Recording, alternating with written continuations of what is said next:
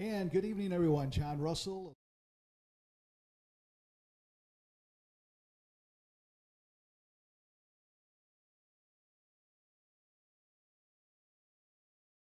Mike Meekhof of M7 Sports here for another another week. Detroit treated you pretty badly. I see.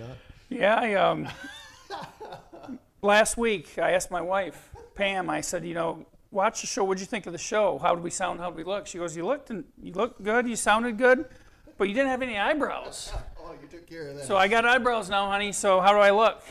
Actually, this kind of doubles as kind of my clown look, because if anyone saw my predictions last week, I looked like a total clown. 10-8, I think I was, and it was like, I bombed on so many games. Like all the big ones I missed, and it wasn't even close. So I'm taking my medicine now, everybody. And yes, I'll take these crazy glasses off, but yeah, and I figured I'd throw you guys for a loop with that too. Welcome to our second week of West Michigan First and 10. We are Cal-less today. Cal is a little bit under the weather, so it's just three of us here today. So I'll tell you what, why don't we get started in the OK Green? And boy, I'll tell you what, those Eastsiders did not treat our Muskegon schools very well at all this past week. Let's start out with the Cass Tech taking on Muskegon 49-14 at historic Hackley Field. I know you were there for that one. And again, one of the things where we say not necessarily surprised that Cass Tech defeated Muskegon, but man, as I was listening to that game when I was driving around, I thought, holy smokes, I did not expect that. Your thoughts? Yeah, just to simplify it as much as I can, Cass Tech was just big, strong, fast, well-schooled. They were just, and I don't know if they can play better than that. I wouldn't want to be the team on the other side of it, because they played awfully well. And they got a great junior quarterback, a little lefty, LeSean Mumfield, and he was just right on the money all night long. I think it kind of summed it up for Muskegon. Cass Tech was up 35-7, a few seconds left in the first half, and they had the ball on like the 20, maybe the 16 is what it was. They're going to set up for a field goal. Then they got a false start, and then another one, and they're like, you know what, forget it, we're going to go for it. Yeah. So they threw it up, the quarterback scrambled, he threw it up, and the kid caught it, got his feet in, somehow caught the ball, and that just kind of summed it up for Muskegon right there. All that they were just outstanding. And Muskegon, I'm not sure how much of it was them. Obviously, if some of it was them, but right. Cass Tech played so well. They got a new coach, and Marvin Rushing, and he was in complete control. They just looked really good. Your thoughts on that one? Yeah, so most of us in the Muskegon area media picked Muskegon to beat Cass Tech or make it. I don't know if there was a little bias involved in that, but man, that was, from looking at it, it was never competitive. Cass Tech led 35-0 at one point, and they had a running clock the entire second half. One of the bright spots, I think, for Muskegon that's came in relief the last couple of games was running back Jake Price. He had 6 carries for 73 yards and a touchdown for him. So I think he's one of their young stars to really look at going forward. Well, and they had the running back was huge. He was like a guard at running back. I was watching some of the replays of that, and their left tackle. And yeah, well, the running back, his arm looked like a giant. Yeah. I made the comment on the sideline. I don't know if you remember Bully from River Rouge a couple years ago that ran against Muskegon. He reminded me a lot of him. I'm like, I thought that kid graduated from River Rouge 2 years ago. Exactly. And then the Division I prospects that they had, I think their offensive line, which was huge, have a whole bunch of Division I commits or folks that are close to committing to Division I too. So they obviously Division, they are the real deal, to say the least. So, we're hopefully the Big Reds will be able to get back on track. It's not going to be easy. They're going to be playing John Shillitoe and the vaunted Wing T against Zeeland West. And what are you thinking of this one, Scott? That's another tough one. They don't have time to feel sorry for themselves. They got to get right back to work. And traditionally, Shane Fairfield teams have done a good job against the Wing T. Last year, Zeeland West came to Hackley and controlled almost the whole game, and then Muskegon scored late, and then they had a 95-yard school record punt return by Miles Walton to win it. Basically, the extra point won it, but they kind of pulled that one out, and then Zeeland West got knocked out of the playoffs because of COVID, so they could have maybe met in the playoffs again. But yeah, it's going to be another tough one. Your thoughts, Mike? Yeah, so like Scott said, Shane Fairfield has done excellent against Wing T teams. In fact, I've heard multiple times that he's undefeated against Wing T teams, but John Shillitoe is, in my opinion, the best in this state when it comes to this. If you watch any film or go to any Zeeland West game, you'll notice they only run about 10 plays. That's it. Just because they run it so well and they practice those few plays really hard and are masters at it. And personally, I think this is going to be a really close game, but I'm going to give Zeeland West the slightest of edges this week. And I think they finally knock off Muskegon. And when we talk John Shillitoe, we kind of the godfather of the wing T, because when you talk about other teams that run the wing T, usually there's a coach that's been involved in the coaching staff of his or something like that. So much like Tony Anise, a lot of disciples or a lot of the coaching tree or whatever Absolutely. It is with Shillitoe, you definitely get that, don't you? Oh, most certainly. Just a little link. I think there might even be a link between Edwardsburg and Zeeland West. When you watch Edwardsburg, at least for me, they remind me a lot of Zeeland West, and a lot of the same principles, kids who get in the weight room, just strong kids, and they run that wing T really well. Yeah, when we did the Edwardsburg Montague game, their announcers had told us that Kevin Bartz was, again, a Shillitoe disciple. So I guess if you're going to follow somebody, you're not exactly going to follow somebody that doesn't have a lot of success. So or even if you want to keep it around here, even Orchard View's coach, Fred Rademacher, is a John Shillitoe disciple. Exactly, and then coming back home for that. Your thoughts on Zeeland West Muskegon? You think they're going to bounce back? Yeah, that'll be a tough one. I mean, I think they got the good track record, but Muskegon's just a little bit different this year in that they're really young. Yeah. They're breaking in a lot of young players. They're breaking in a new quarterback.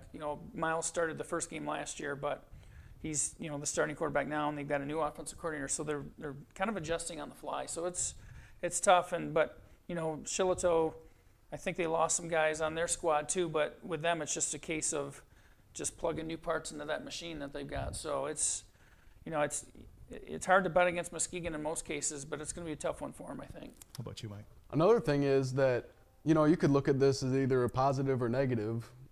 Take it how you want, but Zeeland West didn't play last week. They had an open week, and they beat EGR pretty badly week 1. But, with those 2 weeks, you could either say, well, they lost a game, or you can say, well, they had an extra week to prepare. But I'm still going to go with Zeeland West. I think they have what it takes to barely pull it out. And I'm going to take Muskegon because I just think that they're going to rebound, and it's going to be tough. But I think they'll. Zeeland West is not Cass Tech, so I think it's going to be a bit of a. This is true. So. Yep, this is very true. Let's go to the other trip that was made to Detroit, Mona Shores. And we'll start with you on this one, Mike. Your alma mater, Mona Shores, taking on Detroit King, and. Boy, Detroit King had about as much success with the Mona Shores as Cass Tech did with Muskegon. 40-19 was the final in that one. Yeah, so even though the game was tied at 13 midway through the second quarter, I think, you could tell just from watching the game that it wasn't close on either. I can truthfully say I don't think there was a position that Shores was better than King at. There were some matchups that went really well for Shores. Like, I thought the only two things that Shores did well were the deep ball occasionally and outside runs. Both sides of the line couldn't go against the King front. King's receivers ran all over Shores DBs. King had a pretty easy time running to the inside, running to the outside, where Shores never even got an inside running game going at all. Anytime they tried to run the quarterback or, hand it off up the middle, it never worked.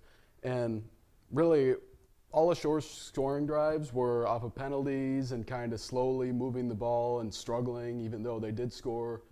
And the only long drive was that one in the second quarter that pass from Mark Konechny to Jalen Vinton. It might have been the first quarter. It's tied at 13. Other than that, I don't really think they put together a quick drive that looked, fluid in scoring.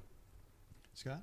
Yeah, just obviously getting the updates, the tweets from Mike and retweeting and just kind of following it on my phone that way, and then talking to Matt Koziak that night. It was, of course, they were just up against a really tough order, and then on top of that, King, I'm sure, had a lot of payback in mind because Shores took them down in the finals a couple years ago, and then they really put one on them last year, even though the score didn't look like it. That was a mercy rule type game.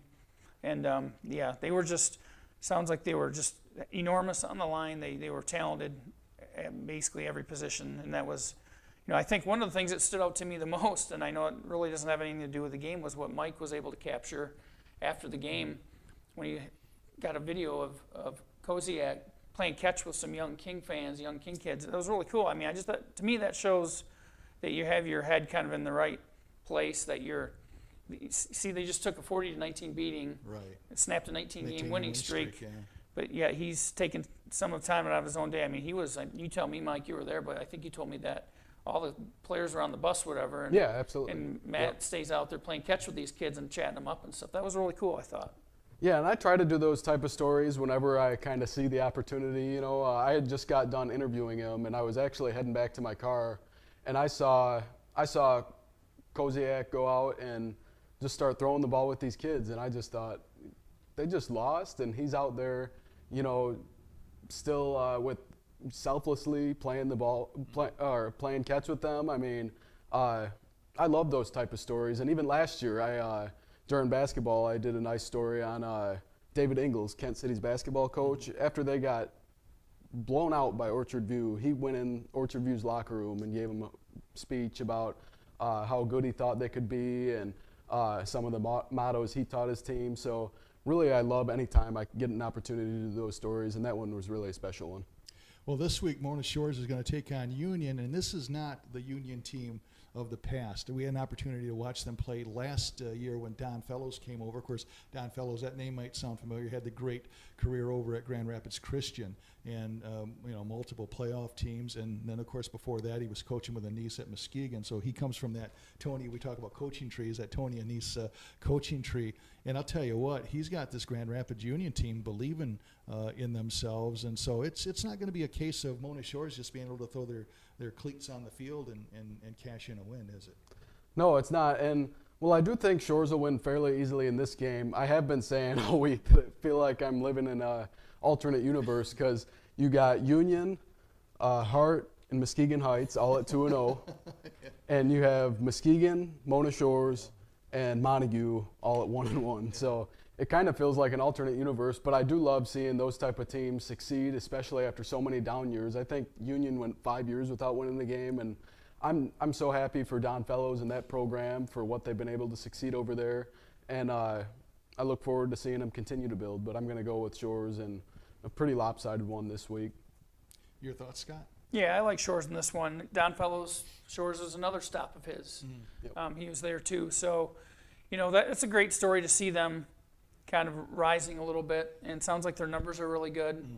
But I just think this is one of those ones that, winning the conference title is important to Mona Shores. That's one of their big goals. Right. That's the first goal every year because that's the first thing that comes. Sure. They're the defending champs. They want to win the conference again, so you got to start with that, and they want to get back on track and everything. And so, yeah, I like Shores in that one, though. I mean, I think Union, I'll be curious to see what they look like on Friday because that's the game I think I'm going to go to.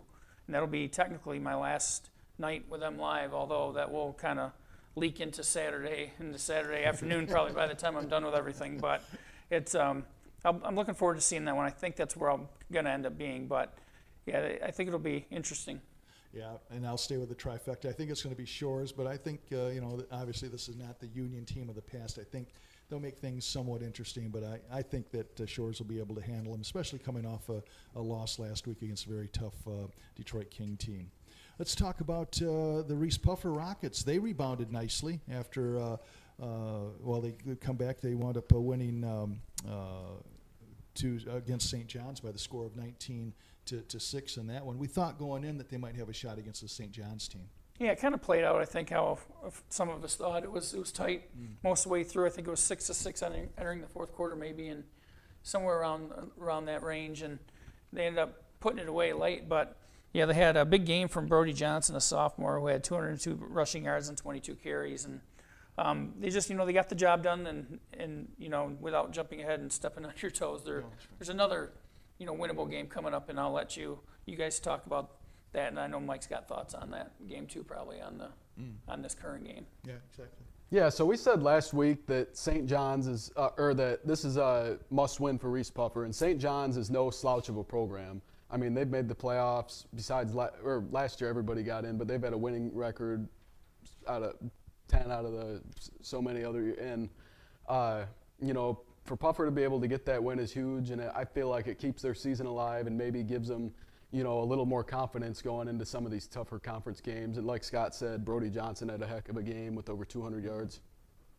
And yeah, I think that they'll take care of Wyoming and keep on going. And obviously, every win that Reese Puffer can get is golden right now when you have Mona Shores and Muskegon in your conference. So it builds their character and builds their confidence too. Let's talk about the OK Blue and the Fruitport Trojans. Had a tough one. We knew this one was going to be tough going in. Cadillac, a very solid team. Fruitport gave them battle 28-12, and we'll start with you on this one, Mike. So Nate Smith said after the game that he had told his team all week that this game was going to be a test for them.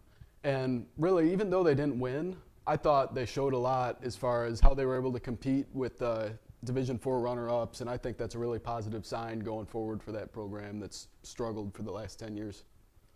Yeah, I agree with that. I think it was going to be the fact that they were competitive throughout. It was 14-0 at halftime, so they were in it, and they just could never really get over the hump and maybe take that momentum.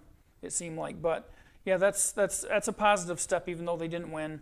And again, kind of leading you into this week's game with Coopersville, that's another one that I think it's going to be a test, but let's see some more positive signs. Maybe they can even pull that one out this week. What's your thoughts on that, Mike? I think Fruitport pulls out the close win over Coopersville. I mean, Coopersville is going up as a program too, and I think that's going to be a really good game. And Fruitport was able to get them the last couple of years, and I think they'll pull away with a big win that's much needed before they play a really tough Spring Lake team week 4. Yeah, Coopersville 2-0. They beat Big Rapids 42-30, and then Wayland 42-0. But yeah, I think Nate Smith's got the Trojans believe in themselves, and they got a great quarterback in the Reams kid, and so I think they got some weapons this year. Let's move on to the West Michigan Conference. I guess we'll start with you, Scott. A game that we were all at, all of us, me with the Greater Muskegon Sports Network, and also CatchMark SportsNet, and you with them live, and of course M7. It was Oak Ridge getting the better of Whitehall, 32-19. Yeah, I thought they won that game up front. Mike, we were both there, as you said, and I just thought that's where it was won, and they actually did a good job of distributing the ball to their three backs. Everyone knew about Corey Vanderput, and then you look at Brendan Raymond. I knew he was one of their backs, but they had the sophomore out there too. I think he's a sophomore, right? Their third back out there, and he was impressive too. So they were actually kind of mixing it up really well and keeping Whitehall, on its heels, and they couldn't really settle in. Whitehall, to their credit, hung around, and it was a 7-point game, into the fourth quarter, but they just couldn't get over the hump, and Oak Ridge, I thought, was in control basically throughout. I'll agree with everything Scott said, and I thought Oak Ridge played better than what the score was in the way that I felt like Whitehall came back on just some missed opportunities that Oak Ridge had, but really throughout the game, I thought they played like they were 3 touchdowns better than Whitehall. They were able to run the ball effectively, like Scott said, between Vanderput, Danacek, and Brendan Raymond. And Brendan Raymond's a player that we haven't talked about very much, and he had a heck of a game with 3 touchdowns and 72 yards, and I'm really looking forward to seeing what that trio does throughout the season. And they're probably my projected favorite to win the WMC as of right now. Yeah, I went in thinking that it was going to be Corey Vanderput heavy running because, over 100 yards the week before. In fact, he winds up getting 100 yards again in this one. But, boy, Oak Ridge comes out. I think the first 3 plays, they hand it to Trevor Jones, and he runs it up the middle. And they get Raymond involved in the game, and then they get Vanderput involved. And then Danacek throws. And that was the kind of the X factor for me. I certainly knew that Matt was a great athlete, but I didn't know, if throwing was going to be a factor. But this kid is heaving the ball, and man, I'll tell you what, that adds a whole new dimension to that team. I have to say though, I think there's a missed opportunity. There's the kid that might run the best on the team is the kid that's playing offensive tackle, Ethan Joseph. He picked off that pass with those mitts of his, right. And all in one swoop, kind of went and pressured the quarterback, put his hands up, and the ball just stuck in his hands, and he was off to the races. And the week before, he basically recorded the safety that won it for him. Yeah. And midway through the fourth quarter against Sparta, which proved to be a really good win because Sparta turned around and put one on Ludington pretty well this last week. So he's kind of an offensive defenseman, I guess you would say. Yeah. 6'5", 240, and he can do those things. Yeah, that was amazing. He went up just to, I think, knock down the pass, and all of a sudden it's just like it stuck. And then he's racing like 49 yards for a touchdown. I bet he's going to be asking if Coach, tight end, slide me over a spot maybe. Yeah. Is there some offensive time for me? Well, you've got Oak Ridge this week. They have a bye. Well, I guess technically they win by forfeit. I think you were saying against Mason County. Is that correct? Yeah, like late in the summer, I think it was when Mason County Central decided because of numbers, low numbers in different situations, they were not going to play Oak Ridge, Montague, or Whitehall. They were going to kind of do like a hybrid varsity/JV schedule and just play some teams and not others. But then after that happened, COVID hit their school. They had some kids impacted by that, so they lost games that they were going to play, like Manistee, which I think they've gone on to reschedule. And then, they were supposed to play Hart last week, but that's when Hart picked up Kent City. We'll get to that as well. But that's, that was another game that they lost off their schedule. But as it stands now, Mason County is supposed to open its season early next week against Ravenna. Okay. We'll talk about Whitehall in a second as far as who they play, because it kind of ties into our next game, and that's Ravenna taking it to Shelby. Shelby looks like it's going to be another tough year for the Tigers, but Ravenna rolled up 63-6, 2-0, and Justin Eagles got the Bulldogs howling over there with 2 wins in a row. Yeah, and they've looked really impressive so far, especially like we talked about last week with that win over Beale City. The real test for them, especially as far as WMC play, is going to be this week against Whitehall. I think we'll really get to see where they're at as a program. And I just want to say Kyle Beebe for Ravenna. He was 2 of 3 for 84 yards and 2 touchdowns against Shelby. So just wanted to throw that out there. Didn't throw much, but it was pretty profound when he did. Huh? Yeah. Yeah, they got some nice athletes on that Ravenna team. That's what I've heard from many different people. They're really, really good in the skill positions. If you get them in space, that they can make some plays. So that's the whole key. Like Mike said, when you face like the Whitehalls, the Montagues, and Oak Ridges, then that's what you're going to be running into it. And that's really what football comes down to is if you don't have the guys up front, you can't get the job done, you're really not going to be doing much. Right. So that's going to be the key for them is how they can handle things up front. And that leads us to this week's game. It's going to be the game that we're going to be doing on the Greater Muskegon Sports Network along with CatchMark SportsNet through the NFHS. It's going to be Ravenna taking on Whitehall over at Whitehall. And I guess how do you see that one coming out? Man, I think a lot of depends on Whitehall's injury status. I mean, I just don't know. Seemed like maybe 1 or 2 kids might have gotten dinged up. I mean, you get into the season, you're going to have that. Sure. A lot of it depends on the health status, but Whitehall, you kind of got to like them to bounce back, being at home. And they're pretty strong up front as well. But man, I mean that's a really tough one because, there's been cases. There's been a lot of crazy games in this series in the Whitehall Ravenna game where you're not expecting it, and then ends up some wild shootout or something. Right. So I mean, Ravenna's got the ability to do that, but I think all things being equal, I'd probably have to give Whitehall the edge in this one. I honestly think, just like the Muskegon-Zeeland West game, I'm going to go a little bit on the wild side and pick the upset. I'm going with Ravenna. I think they've really come around as a program under Justin Ego, and like you said, Whitehall has some injuries, and I'm going to go with them to start 3-0. And that's not a bad pick at all. No, I mean, it really isn't. And the thing is, their schedule sets up. If they can get that one, then they got Mason County Central if that game's played. I mean, it should be, but then I think maybe Montague, and then another, not another break, but another winnable game possibly, and then Oak Ridge. So I think the games are spread out in a way that if they can get one here, then that kind of sets themselves up for some really good success, I think. Yeah, and I think this is a rebound game. It's got to be for Whitehall after that tough loss to Oak Ridge. They're not going to want to fall down again. I think Ravenna's going to give them a battle. I would not be surprised if Ravenna. How's this for hedging? I wouldn't be surprised if Ravenna wins it. But I'm going to just to make a pick. I'm going to say that it's going to be Whitehall winning this one at home. I'll give them the home discount, I guess. And then you have Hart. Boy, like Mike said, the alternative world. They're 2-0. They defeat Kent City by the score of 30-22 last week. Yeah, that was a game that they picked up late because they lost the Mason County Central game. That game was knocked out of there because of COVID, so they weren't going to be able to play that, and they were scrambling. Kent City already had an opening in the schedule, so Kent City agreed. They already had 6 home games, from what I heard, so they agreed to go up to Hart and play it. And then we're getting updates, and Hart was all over them early. I'm like, wait, is that score right? And, I mean, credit to them. Joe Tanis, their first-year coach there, he was the coach at Orchard View, but first year at Hart. he said he really liked those guys, and they're physical, and they're playing tough, and they've got some athletes on the team, and so far it's showing that. I think this week's the big test, though. Yeah, and like Scott said, they really surprised me and him. I mean, Kent City's won that league in the CSAA gold or silver for I don't know how many of the past few years, but a bunch of them. And really, Kellen Kimes, their quarterback, was 3 of 6 for 95 yards and 2 touchdowns.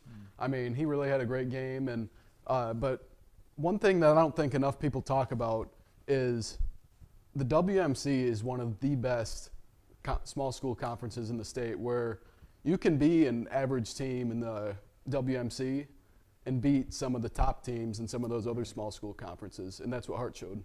Yeah, and we say that every year. I mean, once you get into the postseason, a lot of times in the West Michigan Conference, your first couple of games in the playoffs are easier than the gauntlet that you ran through during the regular season. And again, kudos to Joe Tanis over there with Hart. They're certainly one of the feel-good stories. They're going to have their work cut out for them against Montague, who's hungry after a big win over North Muskegon, 35-0. North Muskegon for the second week in a row, guys. They played Catholic the week before, and you're hearing very close game, and they stayed with them for a half. But boy, the second half has just proved to be the downfall for Coach Witham and the Norsemen. Yeah, first career win for Justin Dennett as head coach, and so that's always a big one to get. Sure. But yeah, I think to me, and we said this last week on the show, that Edwardsburg, not that you can just throw it out, but I wasn't looking too much at that one. Even though the score got kind of out of hand, you have to look more at how they fare against North Muskegon, and obviously they took care of business in a big way. Dylan Everett had a big game, 175 yards on 25 carries, a couple touchdowns, and he kind of put up the stats that I think we all expected him to. Right. And this throughout the season, but that's a big win for them. Their defense, of course, set the tone, keeping a North Muskegon team that can throw the ball around pretty well, keeping them off the board. Yeah, like I said last week, you can't write off Montague after week 1. I mean, I think Edwardsburg's the best team that program's played in probably 5 years. I mean, that's at least in my opinion, besides Jackson Lumen Christie in the 2018 state finals. Right. And, they came out and dominated, and it didn't really look like Montague got that much going passing, but Dylan Everett had a really good game for him with 25 carries for 175 yards and 2 touchdowns. And really, I think this week, even though Hart's going to be really motivated, and I think they'll come in with a lot of confidence, they could play with them for a little bit, but I think Montague's going to win fairly easily, because I just think, their line is one of the biggest in the conference still, even though they lost a bunch of guys, and I think that they have a really powerful running game. Yeah, I don't think the slipper fits this week for Hart. They're going to run into Montague, who is getting things back on track after the Edwardsburg game, so I think Montague will probably roll in that one. Yeah, I agree with that. I mean, it's again, it's one of those measuring stick games for Hart, just to see where they're at. I guess we said that last week against Kent City, and look what happened. But it's still, I think you're stepping up again in class, and that's no offense to Kent City. It's just Montague's just been that spot as a program. Sure, you're stepping up in class when you're playing them. The Norsemen now, they're going to be playing Shelby. They've had 2 weeks in a row where they really matched, toe-to-toe with some tough competition that first week. As we said, it gets out of hand a little bit in the second half. Not going to be that situation, I don't think, this week with Shelby. What are you thinking? Yeah, North Muskegon the last couple of weeks, they're 0-2, but they've played 2 of the best programs, I think, in our area with Muskegon Catholic and Montague. And really, I would agree with you that North Muskegon's going to roll. I'd agree with that. This is one of those, quote, get-well games, at least on the scoreboard, where you have a couple of rough games to start, but I just think it is. I mean, Shelby, they're trying to get it back on track, and not real long ago they were winning conference titles, which, that was getting some photos, and then I went over to the Muskegon Cass Tech game, and I just kind of followed up with the coaches, the Heights and the Calvin Christian coaches afterwards. But, yeah, it was nice for them to get that win and just get some of those good feelings again. Van Parker's really puts his heart and soul into that, and he's just trying to get the community to support him. And they actually did have the stands weren't packed by any means, but there were some fans in there from both sides, and then there's vehicles parked around the fence, stopping and watching, and people coming up and just hands through the fence, peering through the fence, getting a peek, and it's just cool because It really when the kids feel that support, it makes a huge difference. And there was so what's the deal with Wyoming Lee? They have them this week. Is Wyoming Lee forfeit, or how is that all going to play out? I'm not sure. Is that where that stands with that, Mike? Yeah, Van Parker confirmed to me about an hour ago that it's a forfeit win for Heights, so they'll be 3-0, which is going to be their best season in probably 8 years. Since the Willie Snead years, right? No, they went 4-4 the year after Willie Snead, and I think they had a 3-6 season somewhere in there. Okay. But yeah, this is their best season in a while, and like I said before, I think this kind of confidence can really help them throughout the season when they get into some of those tougher games in their conference schedule. Exactly. How about West Catholic and Muskegon Catholic? We thought that was going to be a tough one for Muskegon Catholic, and it proved to be that way. Scott, 28-6, it was West Catholic over the Crusaders. Yeah, we figured that would be a tough one for them. Talking to Steve Zerwan earlier in the week, he thought that maybe if they got to if they could put up some points, that maybe the defense could hang in there long enough, and I think that was probably the case actually. But Grand Rapids West Catholic has Tim Kloska, who's considered one of the best backs in the Grand Rapids area, according to my MLive colleague Steve Kaminsky. He ran wild in their opening game, and then against Catholic he ran for 139 on 24 carries with 2 touchdown runs. But he's goes about 200 pounds or so, but he's just well put together, and sounds like West Catholic's on the rebound to maybe closer to heading back to maybe where they used to be as a program.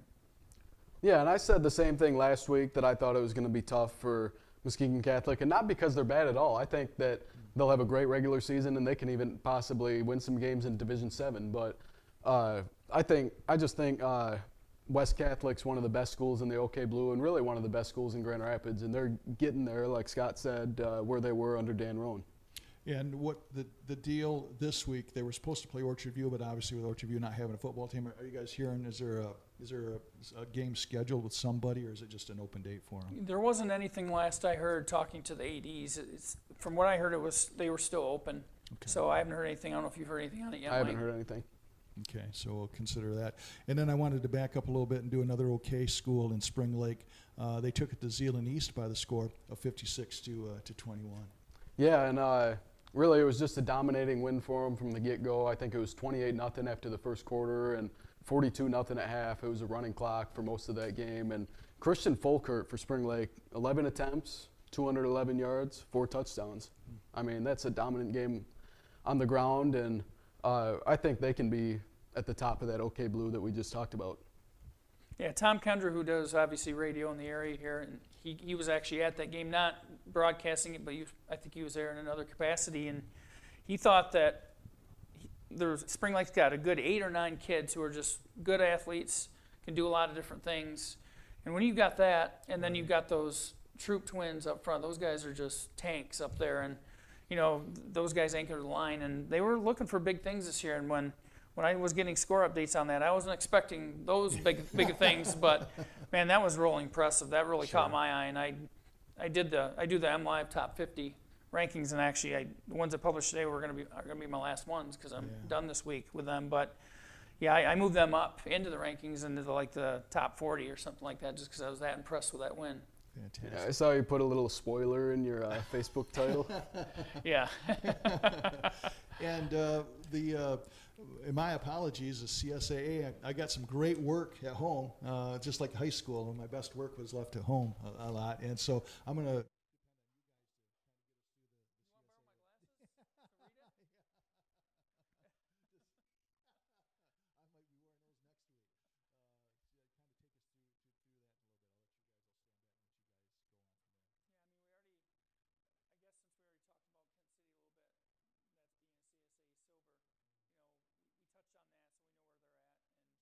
This week, who do they have this week again, Mike? Who are they taking on? Kent City? Lakeview. They got Lakeview, which Lakeview's been down.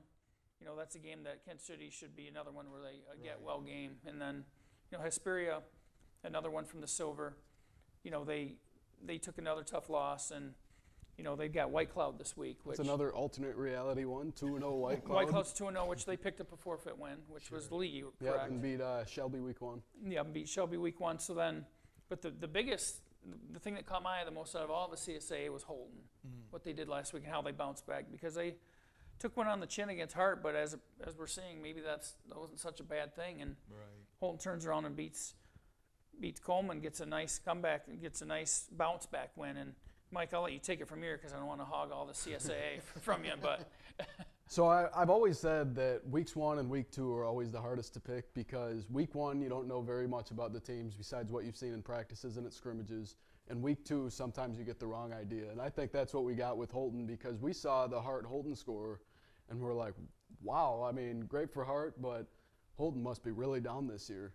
But then we see Hart beat the best team in that conference, and then Holton gets a pretty convincing win over Coleman that won 61-0 in their opener. So, that really mixes things up a bit and really doesn't tell you what to expect from those two teams. And even Hesperia, I think, even though they're 0-2, White Cloud's 2-0, I still think they get that win over White Cloud.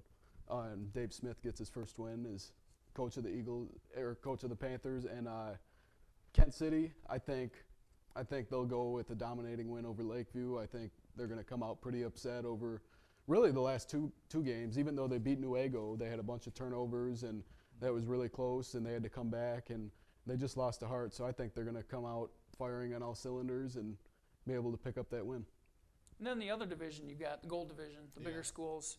Fremont lost to Big Rapids 40-13, but it was a 14-6 game at the half. So they hung around for a while and then just couldn't hang in there long enough. But you had a big game from Justin Durheimer, excuse me. He had 137 yards and 2 touchdowns and 24 carries. So that's a really good game for him. And so he put up a good performance, and that was a tough one for them. This week, they're hitting the road, I believe. They are headed to, let me check my magic schedule here. They are heading to Central Montcalm, which is 2-0.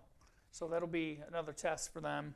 And then if you skip over Grant and Newaygo, both with first-year head coaches, at least in the high school level. Right. You've got Newaygo, they're coming off a loss to Central Montcalm. And then you've got Grant coming off a loss to Reed City. Grant lost 28-0 to Reed City, and Newaygo lost 29-13 to Central Montcalm. But you've got 2 new coaches there, and they're both ADs at those respective schools too. So they got a lot on their plate trying to get those programs back on track, but also kind of coordinating sports for their schools in a crazy time right now. Yeah.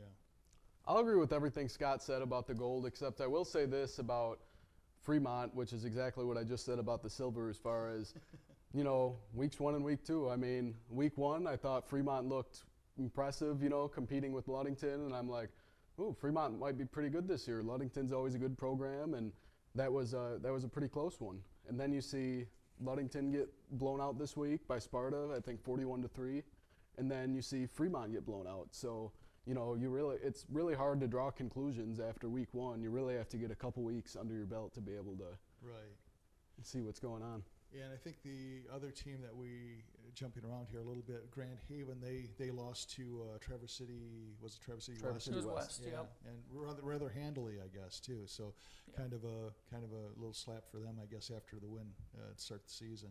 Yeah, that was Traverse City West. They had a nice comeback win over Midland in the battle at the Big House in week 1.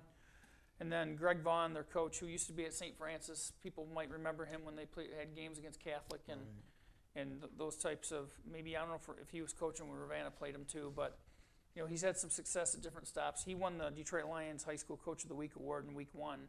So, he's trying to get them turned around. It's going to, great rivalry actually between them and Traverse City Central, where Jack Sugars is, helping his son Eric, the head coach there now. And when those 2 teams meet, it's always a good one. So those are teams to look out for. But in Grand Haven, they hop into the OK Red now. They got Jenison at home this week, which there are no easy games in the OK Red. But I mean, I think it's going to be a tough one. I think you got to give Jenison the edge. But Grand Haven, if they want to make these strides, this is the kind of game where you can see this as an opportunity for them. I would give Jenison the edge as well, and I will say this: out of the OK conferences, especially if you compare the ones kind of in our area, the green and the red, I will say the green at the top probably has the best programs in the OK conference.